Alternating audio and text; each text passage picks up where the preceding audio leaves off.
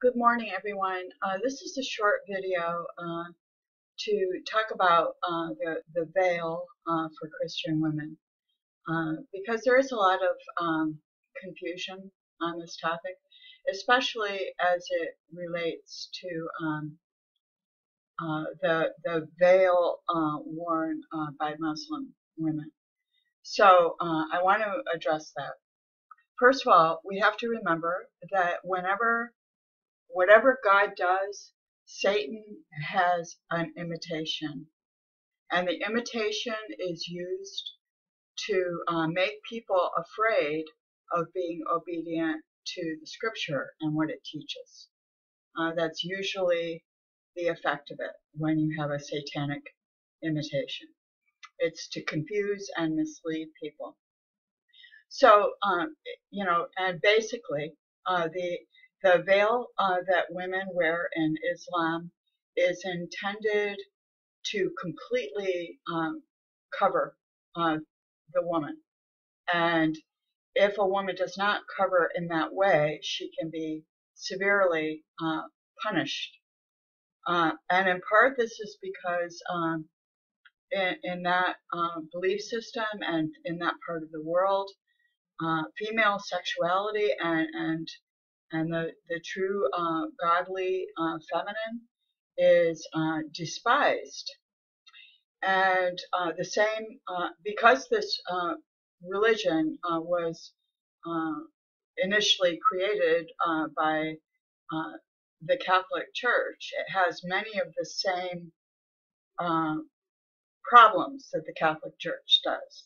So in terms of the veil, if you look at the way nuns would address, which it's very similar to the coverings of the Islamic women. And I'm not speaking about people here who are involved in this. Actually, people like this are in bondage, and they don't know that they're in bondage, and they deserve our prayers and our kindness and our honesty about the difference between these practices and the practices of true Christians. So the veil in Christianity is about respecting the Father's order, which is that the woman is subject unto the man is subject unto Christ, Christ is subject unto the Father. And this in no way is meant to oppress anyone. As a matter of fact, it's quite the opposite. One thing that atheists are reluctant to admit is that men and women are biologically, mentally, and spiritually different than men. And we have strengths and weaknesses as men do. And they're different and they're complementary. So the wearing of a veil for a woman is for her protection. Because a woman's appearance is, it can't help but be alluring both to men and to also fallen angels. So when a woman is modest, it is for her protection. And we can see that since the 1960s or so, when women really started being encouraged to basically act like prostitutes and become actually property of the state, that there has been a real degradation of women. Now, underneath that, there is another part that a lot of people fail to see, that this antichrist system, this anti-God system, anti-scripture system, in fact hates women and wants to replace them with technology and genetically altered and surgically altered men. Women are being replaced in this system. and they actually really hate women. And why is that? Well, it is really rooted in satanic envy. So even Satan often will manifest as the goddess. And Baphomet is a transgender image, and I suspect that Lucifer will be as well when the Antichrist manifests. But the reality is that when you have a man dressing up as a woman or trying to alter himself to be a woman, what you have there is a caricature. It's not at all truly feminine. And if you look at these individuals, they're painted almost in a clown-like way, and their sexuality is a very latent, predatory sexuality. Another aspect of oppressive religions is that pedophilia and the not only the complete and total slavery of women, but actually their mutilation.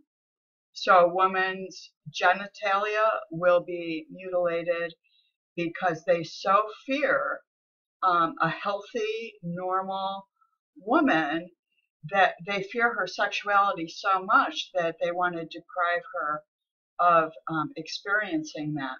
And they claim that this makes her a better wife. These procedures are often done without pain or painkillers or anesthesia of any kind on young girls. Often the result of this is that they have serious urinary tract issues that are lifelong, and pain and discomfort. And there's a lot of this that is just really horrible. And so when women who have been raised in a Western society look at that, and then they see a woman who is a Christian woman who is being modest and covering her head, they look at that with fear and with contempt because they don't want to, of course, be treated that way. And the thing is that it's a very different thing. The Christian practice of the veil in no way is intended to completely obscure the beauty of a woman. It's rather meant to veil her and to protect her both from sexual predators, but also to protect her from being in the world seen only as a sexual object.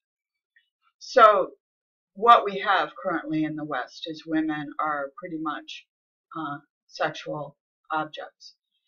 When a Christian woman chooses to dress modestly, she will stick out like a sore thumb. And a lot of Muslims will mistake you for a Muslim and will approach you. And that's happened to me. So I'm aware that